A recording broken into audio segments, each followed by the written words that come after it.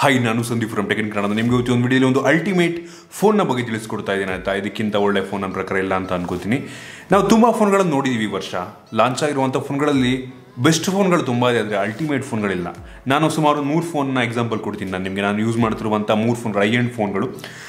ಮೊದಲದಾಗಿ ಈ ಒಂದು realme X2 Pro, ಇದು ತುಂಬ ಒಳ್ಳೆ ಫೋನು. ಸ್ಪೆಸಿಫಿಕೇಶನ್ ತುಂಬ ಚೆನ್ನಾಗಿದೆ. ಆದರೆ ನನಗೆ ಇಷ್ಟ ಆಗದಿರುವಂಥ ಒಂದೊಂದು ಫೋನ್ ಹಂಗೇನೆ ಆಯಿತಾ, ಎಲ್ಲ ಚೆನ್ನಾಗಿರುತ್ತೆ, ಕೆಲವೊಂದು ಫೀಚರ್ಗಳು ಅಷ್ಟೊಂದು ಚೆನ್ನಾಗಿರಲ್ಲ. ಈ ಒಂದು ಫೋನ್ನಲ್ಲಿ ಪ್ರತಿಯೊಂದು ಕೂಡ ಚೆನ್ನಾಗಿದೆ.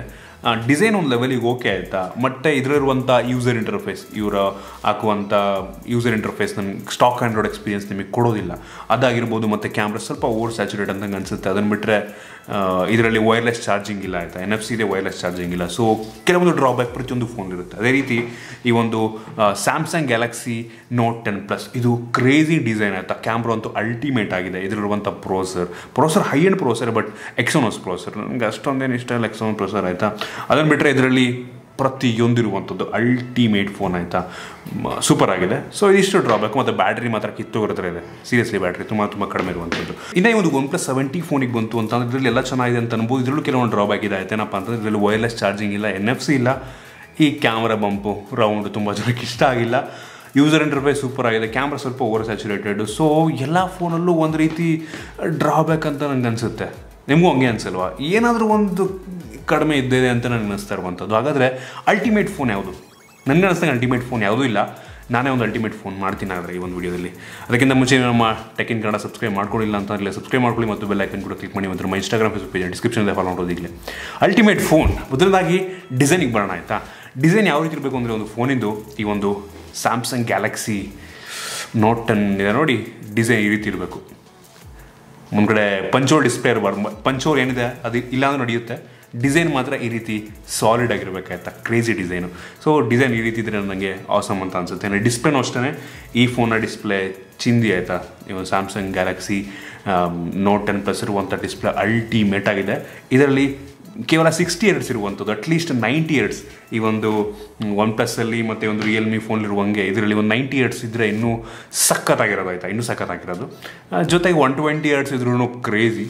90 Hz ನನ್ನ ಪ್ರಕಾರ ಸಾಕು ಅಂತ ಅನ್ಕೋತೀನಿ. ಅದಿದ್ದರೆ ಚಿಂದಿ ಫೋನ್ ಆಯಿತಾ. ಅದಾದ ನಂತರ ರ್ಯಾಮ್ ಮತ್ತು ಸ್ಟೋರೇಜಿಗೆ ಬರೋಣ ಆಯಿತಾ. ರ್ಯಾಮ್ ನನ್ನ ಪ್ರಕಾರ 6 GB ಇದ್ರೂ ಸಾಕು ನನಗನ್ನಿಸ್ತಂಗೆ ರೀಸೆಂಟಲ್ಲಿ. ಬಟ್ 8 GB ಇರಲಿ ಆಯಿತಾ. 8 GB 12 GB ಇದ್ದರೆ ಇನ್ನೂ ಕ್ರೇಜಿ.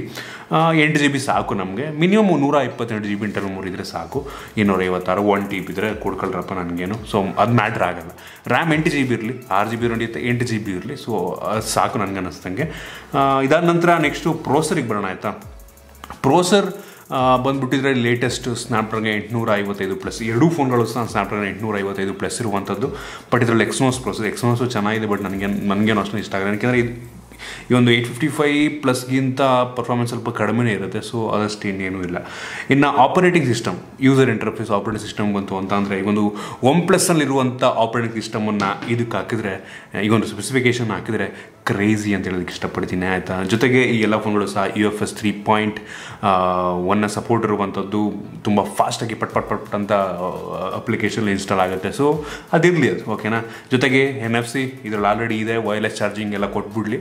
ಸೊ ಇದಾದ ನಂತರ ನೆಕ್ಸ್ಟು ಕ್ಯಾಮ್ರಾಗೆ ಬರೋಣ. ಕ್ಯಾಮ್ರಾ ಸ್ಯಾಮ್ಸಂಗ್ದಿರುವಂಥ ಕ್ಯಾಮ್ರಲ್ಲಿ ನನಗನ್ನಿಸೋ ಪ್ರಕಾರ ಐಫೋನು ಸ್ಯಾಮ್ಸಂಗ್ದಿರುವಂಥ ಕ್ಯಾಮ್ರಾಗಳಂತ ಬೆಸ್ಟ್ ಕ್ಯಾಮ್ರಾ ಅಂತ ಹೇಳಕ್ಕೆ ಇಷ್ಟಪಡ್ತೀನಿ. ಪಿಕ್ಸೆಲ್ ಡಿವೈಸು ಅಷ್ಟೇ. ಪಿಕ್ಸೆಲ್ ಡಿವೈಸನ್ನು ಇದು ಕಂಪೇರ್ ಮಾಡೋದಕ್ಕಾಗಲ್ಲ. ಏನಕ್ಕೆ ಅಂದರೆ ಒಳ್ಳೆ ಆಪ್ಟಿಮೈಸೇಷನ್ ಮಾಡಿರ್ತಾರೆ ಗೂಗಲ್ನವರು ಒಂದು ಪಿಕ್ಸೆಲ್ ಡಿವೈಸ್ಗಳಿಗೆ. ಸೊ ಪಿಕ್ಸೆಲ್ ಕ್ಯಾಮ್ರಾ ಬೇಕಾದ್ರೆ ಅದನ್ನು ತೆಗೆದ್ಬಿಡ್ಲಿಕ್ಕೆ ಹಾಕೊಳ್ಳಿ ಓಕೆನಾ. ಸೊ ಸ್ಲೋ ಮೋಷನ್ ಅಷ್ಟೇ ತುಂಬ ಚೆನ್ನಾಗಿ ಬರುತ್ತೆ ಈ ಒಂದು ಕ್ಯಾಮ್ರಾದಲ್ಲಿ. ಸೊ ನನಗೆ ಅನ್ಸಂಗೆ ಓವರಾಲ್ ಒಂದು ವಿಡಿಯೋಗ್ರಫಿಗೆ ಮತ್ತು ಫೋಟೋಗ್ರಫಿಗೆ Samsung one of the best camera ಅಂತ ಹೇಳೋದಕ್ಕೆ ಇಷ್ಟಪಡ್ತೀನಿ. ಸೊ ಇದಾದ ನಂತರ ಬ್ಯಾಟ್ರಿಗೆ ಬರೋಣ ಆಯಿತಾ. ಬ್ಯಾಟ್ರಿನಲ್ಲಿ ನನಗನ್ನಿಸು ಈ ನೋಟ್ 10 ಪ್ಲಸ್ ಇರುವಂಥ ಬ್ಯಾಟ್ರಿ ಡಬ್ಬ ಅಂತ ಅನ್ಕೋತೀನಿ. ನನಗಂತೂ ಇಷ್ಟ ಆಗಿಲ್ಲ. ಏನಕ್ಕೆ ತುಂಬ ಬೇಗ ಡ್ರೈನ್ ಆಗುತ್ತೆ. ಒಂದು ಫೋನಲ್ಲಿ ಒಂದು 5000 mAh capacity battery ಇರಬೇಕಾಯ್ತಾ. 5000 mAh capacity battery ಸಾಕು. 6000 ಇದ್ರೆ ತುಂಬ ಒಳ್ಳೆದು.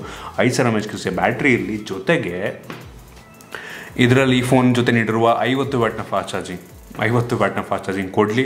100 ವ್ಯಾಟ್ MI ಕೊಡ್ತಾರೆ ಅಂತ ಅದನ್ನು ಇದಕ್ಕೆ ಹಾಕಲೇಬೇಕಾದ್ರೆ. ಸೊ ಅದಾಯಿತು. ಅದಾದ ನಂತರ ಹೆಡ್ಫೋನ್ ಜಾಕ್ ಇರಲಿ ಅಂತ. ಎಲ್ಲ ಫೋನ್ಗಳೆಲ್ಲ ಹೆಡ್ಫೋನ್ ಜಾಕ್ ರಿಮೂವ್ ಮಾಡ್ತಾರೆ. ಹೆಡ್ಫೋನ್ ಜಾಕ್ ಇರಲಿ, USB Type-C ಇರಲಿ, ಅದನ್ನೆಲ್ಲ ಸಣ್ಣ ವಿಷಯಗಳು.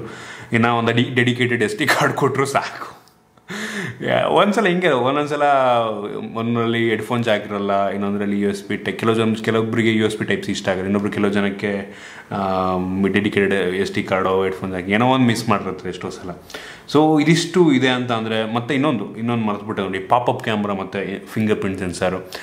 ನನಗೇನೋ ಪಾಪಪ್ ಕ್ಯಾಮ್ರಾ ಇಷ್ಟ ಇಲ್ಲ ಆಯಿತಾ, ಏನಕ್ಕೋ ಗೊತ್ತಿಲ್ಲ, ತುಂಬ ಏನೋ ಒಂಥರ ನಂಗೆ ಪಾಪಪ್ ಕ್ಯಾಮ್ರಾ ಇಷ್ಟ ಆಗಲ್ಲ. ಇದರ ಪಂಚೋರ್ ಕೊಟ್ಟರು ಪರವಾಗಿಲ್ಲ, ಪಾಪಪ್ ಕ್ಯಾಮ್ರಾ ಬೇಡ ಅಂತ ನನ್ನ ಒಂದು ಅಭಿಪ್ರಾಯ. ಇನ್ನು ಐನ್ ಸ್ಕ್ರೀನ್ ಫಿಂಗರ್ ಪ್ರಿಂಟ್ ಅಂತೂ ಲಿಟ್ರಲ್ ನಂಗೆ ಇಷ್ಟ ಆಗಲ್ಲ ಆಯಿತಾ. ಐನ್ ಸ್ಕ್ರೀನ್ ಎಷ್ಟು ಸ್ಲೋ ಗುರು, ಎಲ್ಲ ಒಂದೊಂದ್ಸಲ ಹಿಂಗೆ ಅಮ್ಕಿದ್ರು ಆಗ ಉರ್ದೋಗ್ತಿರುತ್ತೆ. ಅಟ್ಲೀಸ್ಟ್ ಇಂದು ಕಾರ ಕುಡಿ ಫಾಸ್ಟಾಗಿ ಅನ್ಲಾಕ್ ಆಗುತ್ತೆ ಅಂತ ನನಗೆ ಅನಿಸುತ್ತೆ.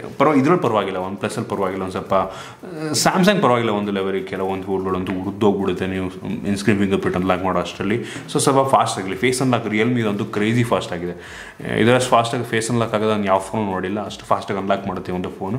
ಈ ರೀತಿ ಫೇಸ್ ಅನ್ಲಾಕ್ ಇರಲಿ. ಸೊ ಇನ್ನು ಪ್ರೈಸಿಗೆ ಬರ್ತೀನಿ ಆಯಿತಾ. ಪ್ರೈಸು ಎಲ್ಲ ಫೀಚರ್ಗಳು ಏನು ಹೇಳಿದೆ, ನನ್ನದೇ ಒಂದು ಫೋನ್ ಮಾಡ್ಬಿಟ್ಟು ಏನು ನನ್ನ ಒಂದು ಪ್ರೈಸ್ ಹೇಳಿದೆ, ಇದನ್ನು 25,000 ಕೊಟ್ಟರೆ ನೋಡಪ್ಪ, ಎಲ್ಲ ಫೀಚರ್ ಹಾಕ್ಬಿಟ್ಟು ದೇವ್ರನ್ನ 25,000 ಕೊಡೋಕ್ಕಾಗಲ್ಲ ಆಯಿತಾ.